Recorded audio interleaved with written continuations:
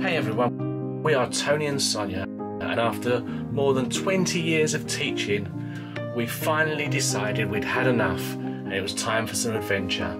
So we quit our jobs, rented out our house and sold pretty much everything we owned. And while most midlife crises end up with a sports car, we bought a narrowboat called Kimberley-Jo. And along with our newest crew member Willow, we travel all over the UK's stunning and beautiful canal network. It'd be great if you came along and joined us on Same Ship, Different Day. Hello everyone and welcome to another vlog. This week we see a boat crash right outside our mooring before an even bigger crash involving Kimberley-Jo. I start a new DIY project, yep, another one. And after all of our problems getting there, we managed to miss our turning onto the Shropshire Union canal. Join us this week on a Same Ship, Different Day.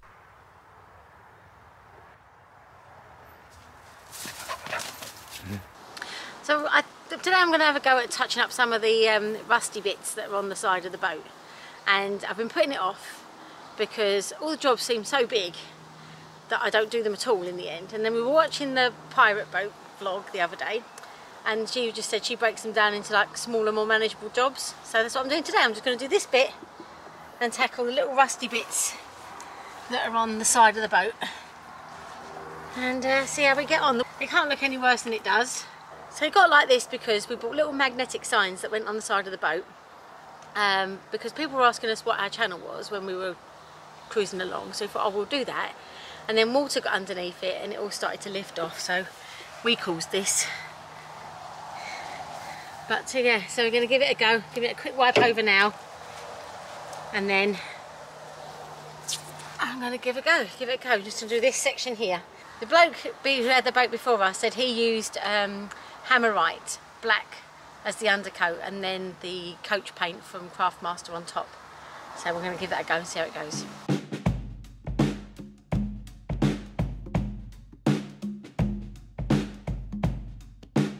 It's hard work. So I've been doing it by hand to avoid doing a whole panel, but what I might do is just do a panel. I'll tell you what would be handy if you've got the mouse sander out and the power bank. I can put the lead through the thingy. It's much more detailed. The rotary sander is massive. Okay. So I could do a much smaller panel.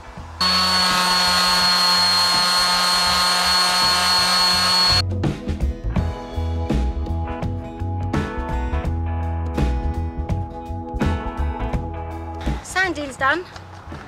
Just wiped over a bit of white spirit just to get rid of any greases and stuff. Don't know if that's the right thing to do, but that's what it is. And then I'm going to put the undercoat on, which is the hammerite stuff. So I'm going to put the undercoat on.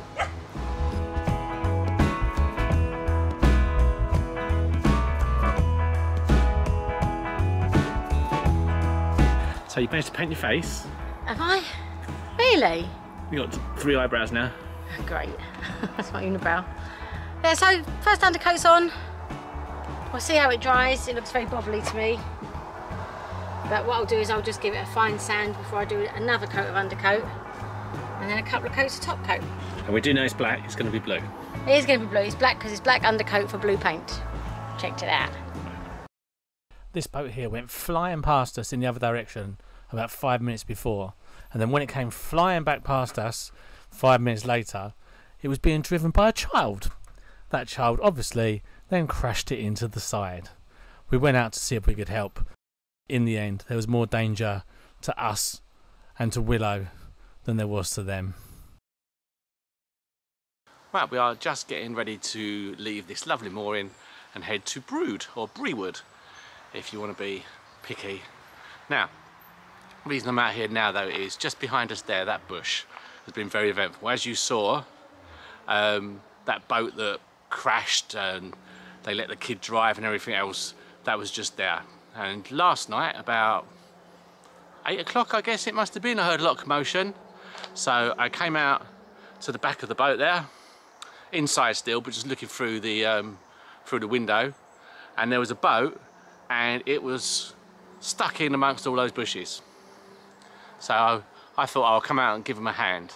And then just as I was getting into the back of the boat, again I'll go back So you can kind of see it. So just as I was getting into the back of that boat and was looking out the window, the boat started heading straight for us. It wasn't going overly fast, probably a tick over-ish, maybe a little bit quicker. So I thought, well, I'll get out and I'll be able to grab their rope and stop it from hitting us. It would have only been a small kind of a bump. Next thing I know, they've tried to reverse, but they've pushed the gear lever in the wrong direction and it hit accelerate instead. Great. So this boat now comes flying towards us. I'm on the back deck, had no chance to do anything. It smashed into us. The noise was unbelievable. Shook the whole boat.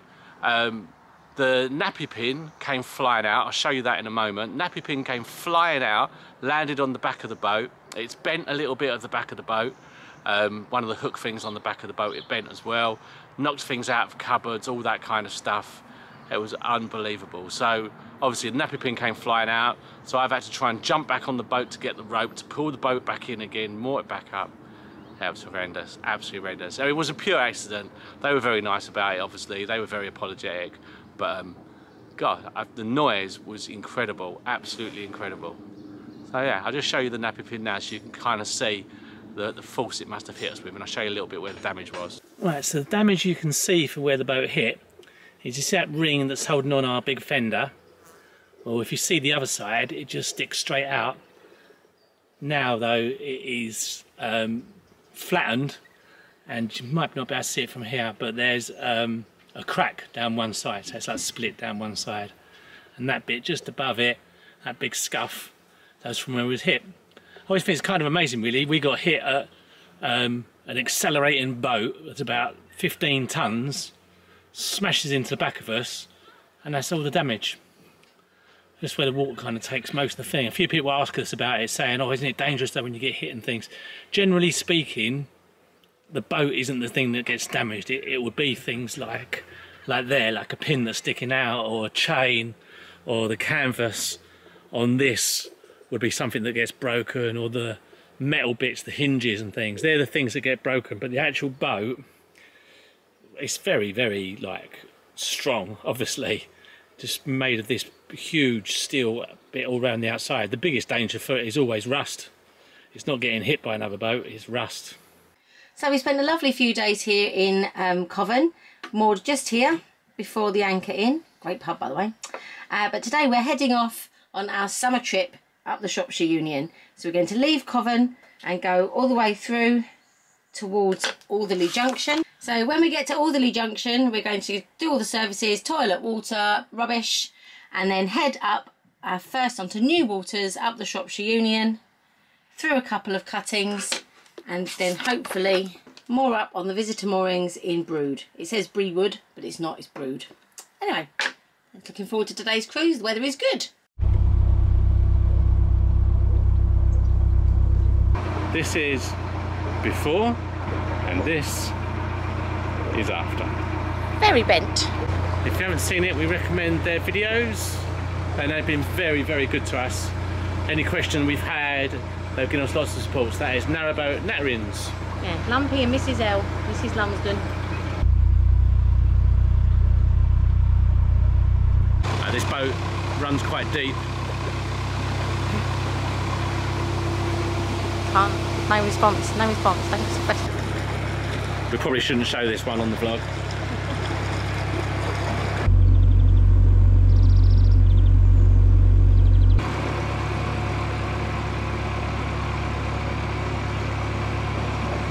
Yeah, so it looks like there's a sewage plant just there. So as you go, as we came out under that bridge, the smell was like a punch in the face.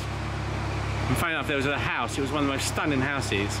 I didn't capture it properly because of all the trees, but it was absolutely beautiful. It was saying like how the famous five might go stay there for their holidays. Oh. But I bet they got it a lot cheaper because of that factory there. Oh, jeez. Hiya. Alright, thank you. Cheers. You'll see your watching on YouTube later.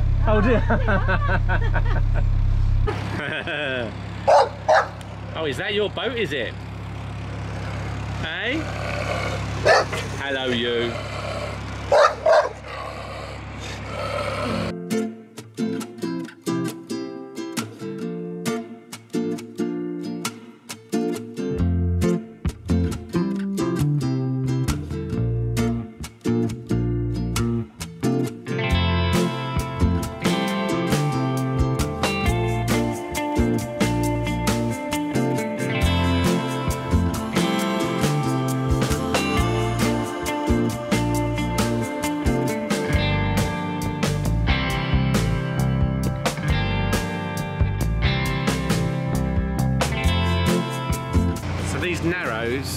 here, the reason they're narrows is basically the navvies had to cut through solid sandstone.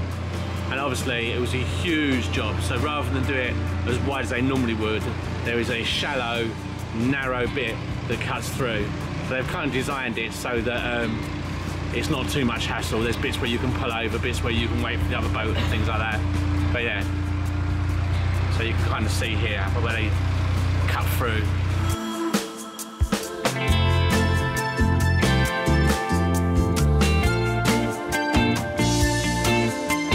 You won't have seen it much, but this is Sonia's concentration face.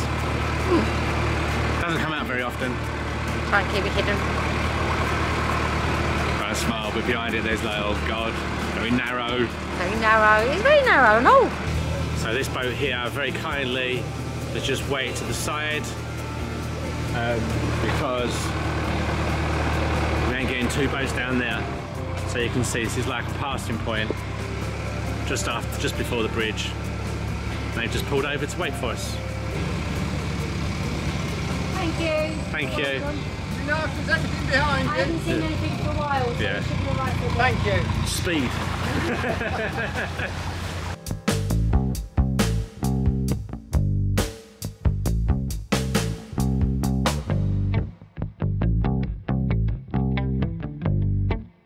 So by the looks of things, we're coming up towards Addersley Junction. That takes you off on the Stourport ring towards Wolverhampton. But we got here faster than we expected. But we're trying to see a bridge number to see. But I'll show you when we get there. Okay, let me just explain why we've paused it and why I am looking so confused. When we set out on our journey today, we were expecting to come in from this direction, down the Staffs and Worcester, past Aldersley Junction, and then on to Alderley Junction. So as you can see, it's quite a bit of a stretch there. And then we came in on this part of the Staffs and Worcester. So we read the map completely wrong. So the junction that's coming up is actually the junction from the Shropshire Union, the one that we need. But we go straight past it. Yeah, I've just seen a boat come out from the right-hand side, which is an unusual occurrence when you're travelling along, so it must be a junction. So it's got to be Addersley Junction, the first one, in which case we have made very good time.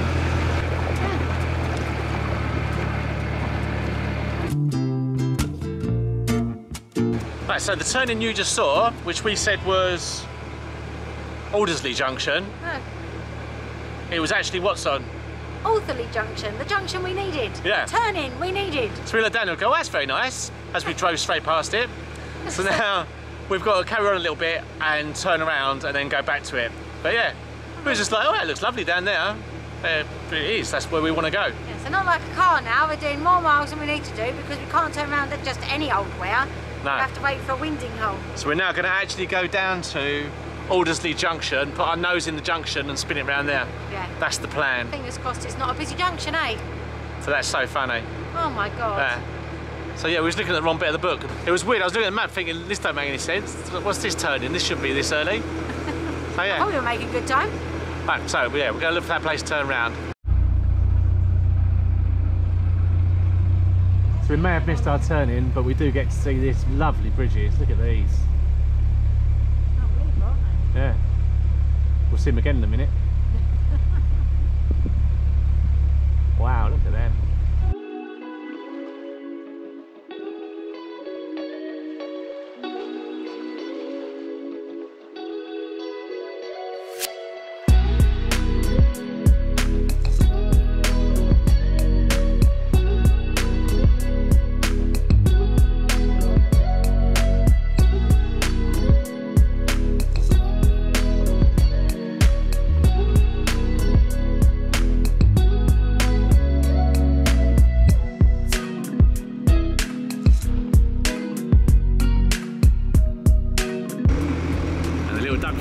Watching you the whole while. Yeah, well done. Good job. Deja vu. I knew you were going to say that.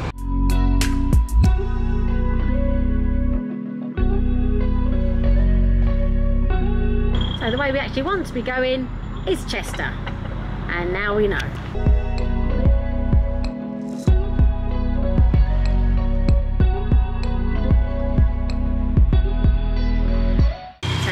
the Shropshire Union Canal. So we have one stop lock, 6 inches deep.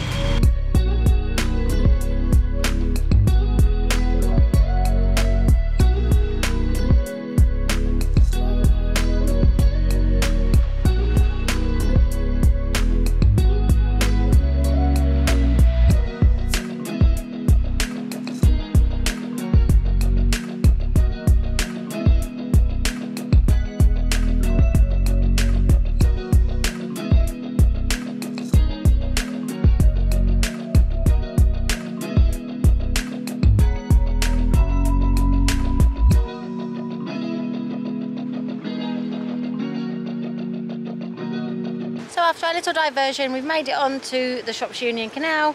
We're now filling up with water. There is no Elsan here. Oh goodness. So we might have to drive to the Elsan point, but never mind. These things happen. Yeah, it looks lovely already. So the CRT boat there just hit a big bit of concrete in the middle of the water. I thought it was going to hit us after. All fun.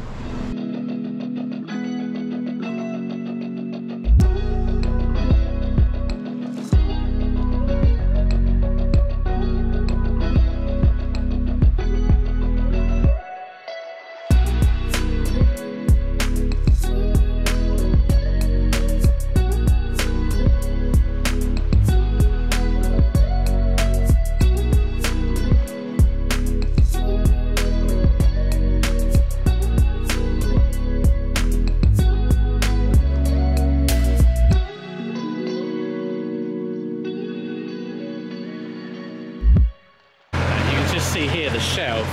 Don't know if you can see what I can see. Through the wall there you can see the bottom. It comes right up to the side, so you couldn't moor anywhere along here.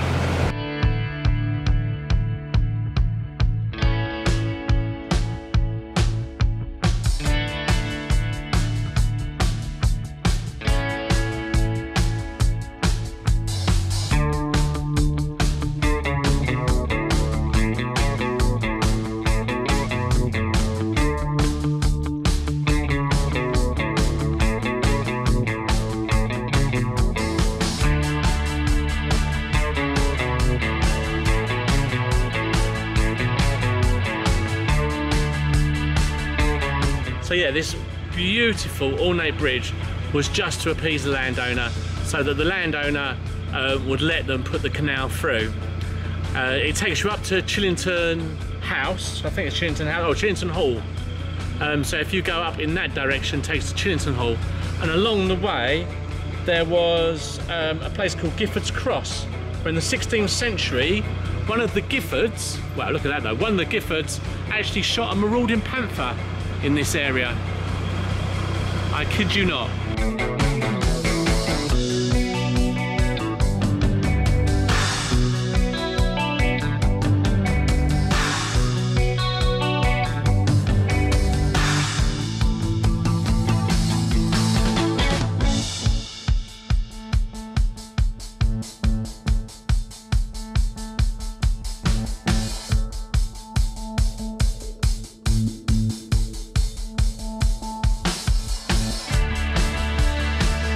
So here we are, all moored up at Brood or Brewood.